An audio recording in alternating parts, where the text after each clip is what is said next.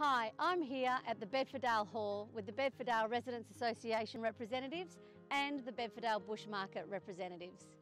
The Bedfordale Hall has been a home to the community for many years. It's been the place for parties, events and the well-known bush markets.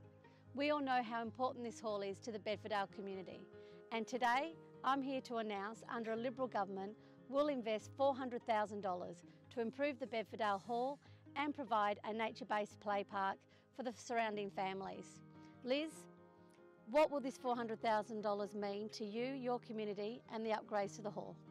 It will mean such a lot to the whole community to upgrade the hall, which has been very good to us, but it needs upgrading. The toilets need upgrading.